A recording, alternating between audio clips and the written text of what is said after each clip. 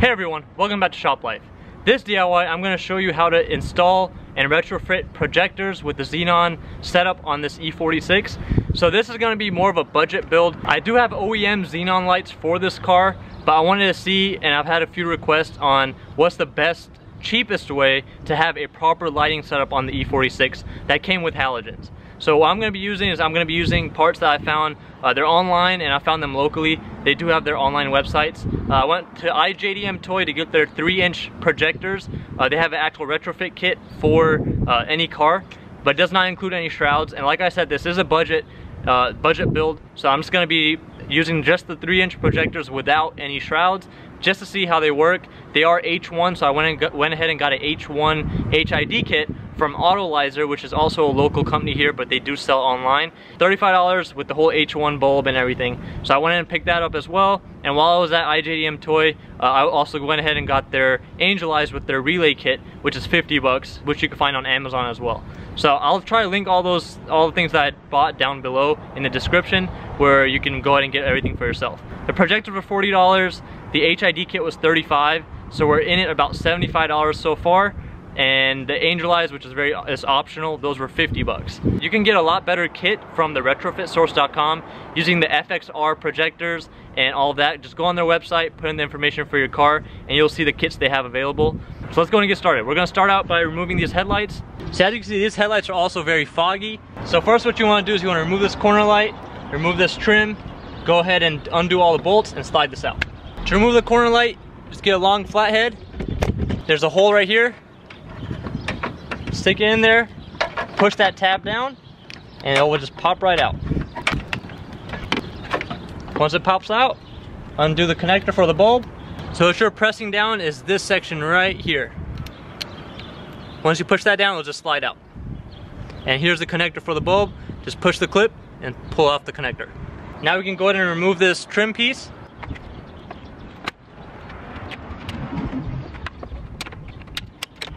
The way this trim piece works, you have a little tab right here on the corner. This is on the inside of the headlight. Push that tab in, pull it out. These will just keep snapping out. And then the last one you have is this tab right here. From the inside, you could pry this section up just very slightly with the flathead and just go ahead and pull it off the fender. I do have a more detailed video on this on one of my older videos for the front end removal. I show how to do this in much more detail. Next, you're gonna need an 8mm socket, preferably with a long extension. Take off the two 8mm bolts on the top. Now you have another 8mm bolt inside of this. You have another 8mm bolt inside there in this gap. And you have one more 8mm bolt right here. This one is missing. So go ahead and pull off both of those. These bolts are a little bit different. You can see they have a little Torx set up inside the hex. Once you have those two bolts removed from the back and the two on the top, you can go and slide this out slowly. Once you slide it out, go ahead and disconnect the connectors for the high beam and the low beam. Two connectors. This is a 3-inch projector retrofit kit. No shroud. I don't even think they make a shroud that will cover the 3-inch. They do have 2.5-inch available. That comes with a shroud. It's a little bit more expensive, so if you want the shroud, make sure you do that one. So between a 2.5 and a 3.0, the 2.5 is going to be an overall smaller projector. It's going to have, on paper, it will have less light output as well. So this one, since it's a 3-inch, should have better light output, better cutoffs, and it should be even a little bit wider. And even if you get the 2.5-inch kit, the process will be very similar in order to put it into your headlights. Now here we have the actual HID kit. This is from AutoLizer. I read the reviews, they seem pretty good, and it's still one of the cheaper kits, so I went in and picked that up. They were also local to me, which helps. And it comes with the bulbs, and it comes with the ballast. So these are the 5K. You can get the 6K, which is a little bit bluer, but the 5K is supposed to be the closest to the OEM, which is 4300. Now here's the headlight itself that we just removed. So as you can see, the whole lens itself is very hazy. Just refinishing the lens or replacing it with another one. They do make new ones for like $70 for the pair. So if you just get new ones, just by doing that, your light output will increase because it won't be hazy. It won't have to go through this whole thick layer of haze pretty much. But we are going to be refinishing these lenses. Alright, so now we're going to first start off by taking off this little trim right here.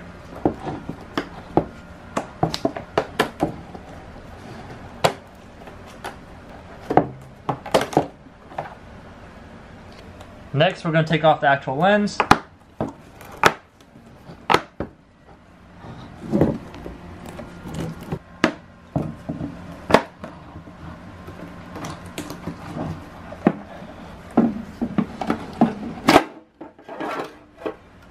Now we'll take off this shroud right here.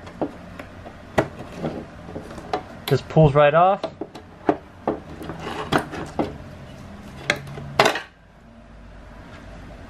These little tabs hold it in place. So just pull it straight off. Now you want to go ahead and clean all this up. Go ahead and pull out the low beam headlight. We're going to go ahead and pull off this section right here that comes on the projector. These are 3 Phillips screws. Make sure you don't lose the screws because you are going to need them.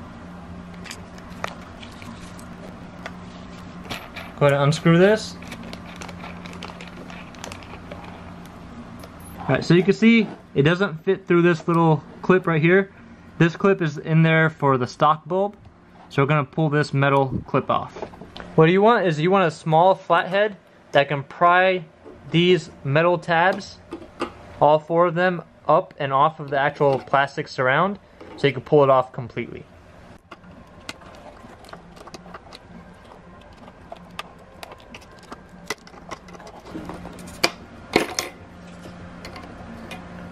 Here's the installation kit that they give us.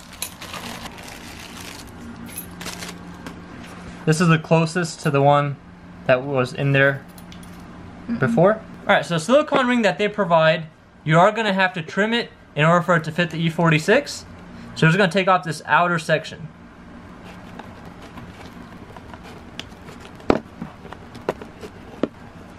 To get the silicone ring to fit perfect, you want to go ahead and cut that tab out as well.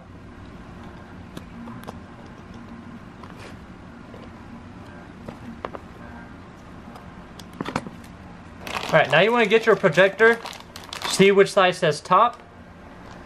Once you find that, this one says top right here. So if you want to use the bi-xenon function that these projectors are capable of, you have this wire right here, this connector. I went in to pull the little pins out of the connector. You just have to press in this little tab with the flathead and pull it out of the connector. So the main reason I did that is so I could drill just a very small hole to pass these through.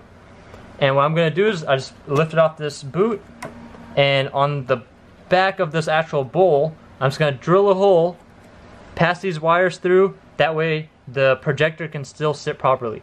What many people do is they'll just slide it in through here where the opening for that projector is anyways, and just have it come out. But only thing what that does, it doesn't let the projector sit perfectly flush in this hole, and that just makes it a little bit off. So we're just going to drill this hole right here and pass these wires through there.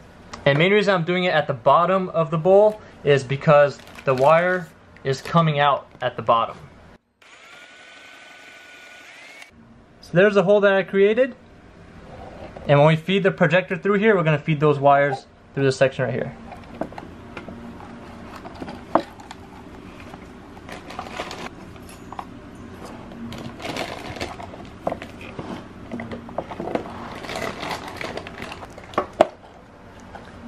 Now you want to put the silicone ring first.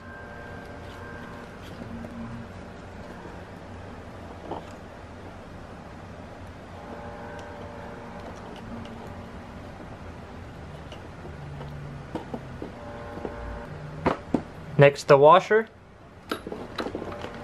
Make sure you use the washer that fits. And then finally, the nut.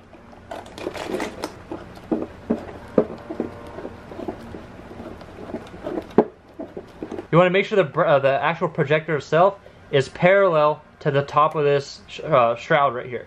So if you need to turn it a little bit, go ahead and turn it. Make sure it's parallel. And what that does, that just makes that cutoff line perfectly straight. Because if it's twisted or turned one way or another, your cutoff line will not be straight.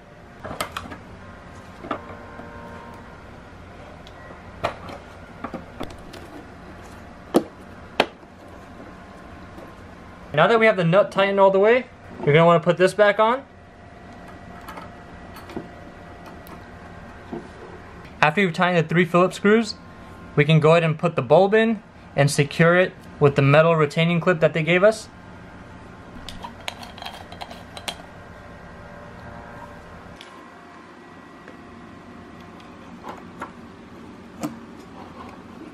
Once the bulb is in, you want to get the metal clip on, start from the bottom, get it through the 2 holes on the top. So you have to slide the 2 ends through these holes on the top, and then just push the metal clip on the bottom through the holder from right there. It'll just snap right in place.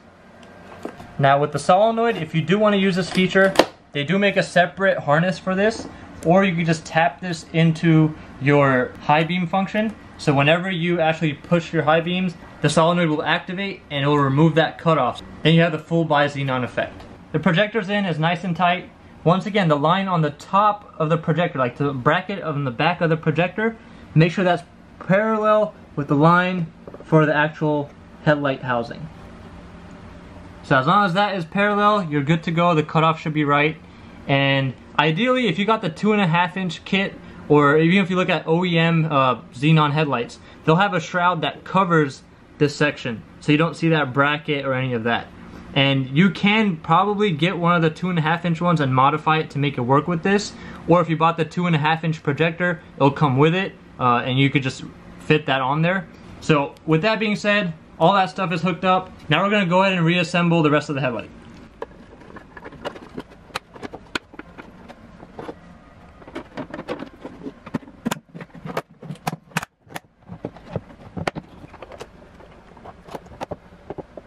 This goes to the ballast, and this goes to the OEM plug for your low beam. So it would go just like this.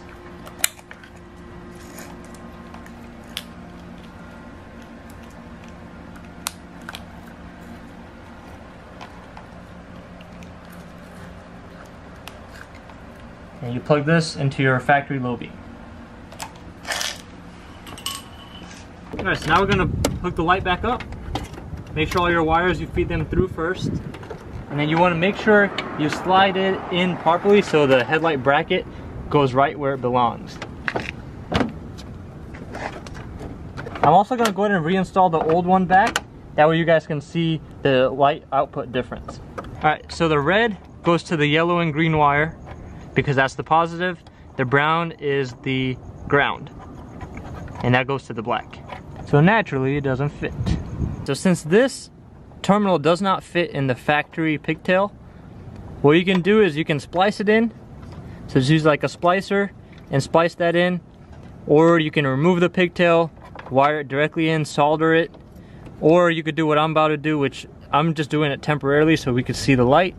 I'm going to cut this terminal a little bit so that slides in there. And then we'll go from there.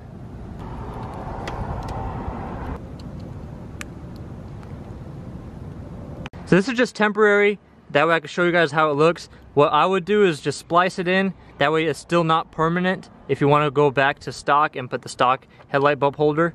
So get a splice kit and just splice it in right here. So the red, which is the positive, goes to the yellow green. And the black goes on the other side. There we have it. And you want to mount this ballast so that way there's no shock to it or anything like that. So you want to put it somewhere and secure it. You can use that using zip ties, bolts, however you want to do it. Now I'm going to put the stock headlight in on the other side so you guys can tell the difference.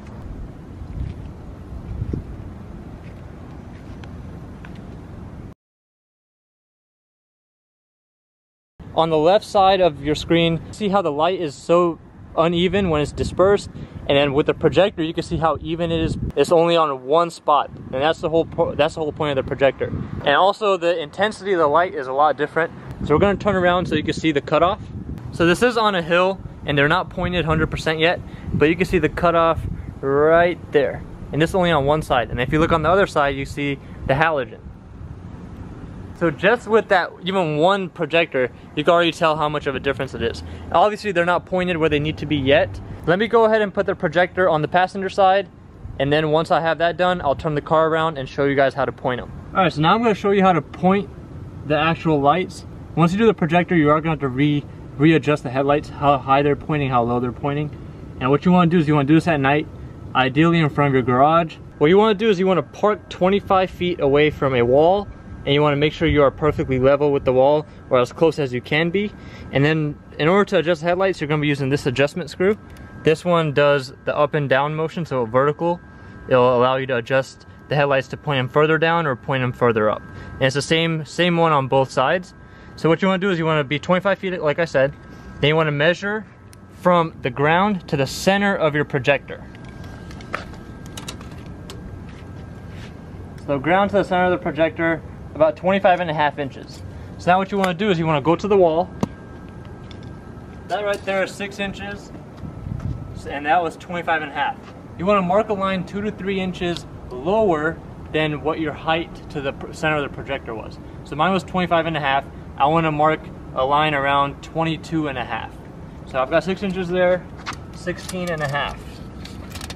So I'm going to get it to be about right here, 16.5.